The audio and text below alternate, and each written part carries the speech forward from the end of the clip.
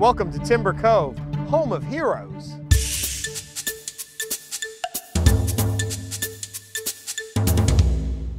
Timber Cove becoming the home of astronauts. How did that happen? It was really just kind of sheer luck that it became the home of 4 of the original 7. John Glenn, Scott Carpenter, Gus Grissom, and Wally Schirra. Once the astronauts moved in, people started coming to try to find out where they lived, and they'd go through the mailboxes, looking at people's mail to find Glenn or Carpenter or Schirra or Grissom. The second Apollo class of astronauts lived here. When Jim Lovell returned from Apollo 13, after that dramatic rescue, people lined the esplanade and they had American flags in hand, and as his car passed, people would reach out and touch the car. They lined in behind him and walked him home. They lived right over here on Lazywood. They call it the Lovell's Level House because it's a split level 2-story.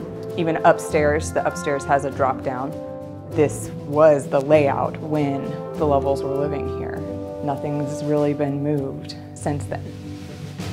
Mrs. Lovell had the whole brick over the stove, and I think because they had so many parties, they needed to have the open concept. There's a picture in Life magazine of Mrs. Lovell watching what's going on with Apollo 13. Where did that happen? That happened right here. They had the TV in that little alcove right there.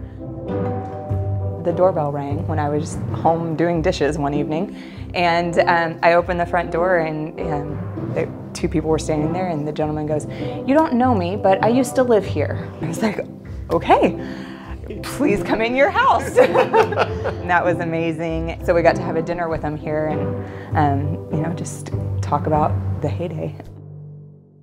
My husband was the chief of the Technical Services Division at NASA. Your dad's the man who made the flag fly on the moon. Yeah.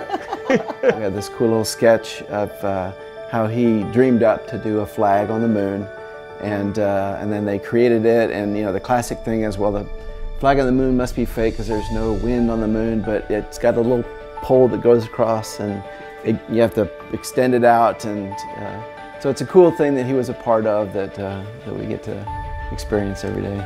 So I swam in the Conrad's pool across the street, fell asleep at their house a number of times. Scott Carpenter would teach kids to dive from the diving board. The C's lived down here, and the Grissoms and the Schirras lived down there. So all those names from the space program were all around us. One week this guy's mowing his yard, the next week he's on the moon.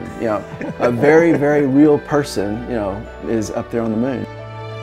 I think a cool thing about this neighborhood is it reminds people that astronauts were just like you and me. Absolutely. They mowed their lawn, they went shopping, they got together and had parties, and in between they became great American heroes. They were selected for their gifts, their talents, their intellect, and their families came along for that ride.